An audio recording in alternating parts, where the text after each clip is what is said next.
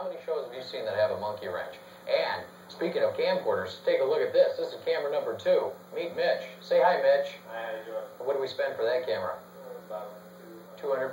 We got that just before the show. Just for the show, went out and bought a $200 camera. How many times will you see that? I don't think you will. And we've got sound effects in this show. We've got just a little bit of everything. If you come here, I'll show you exactly where we're going into the sound booth. Come on in. Right in here is where the sound effects happen.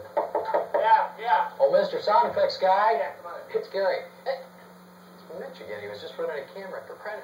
Oh, Mr. Sound Effects guy, show him how you do, if I can get in here, show him how you do thunder. This is great. Watch this. Thunder.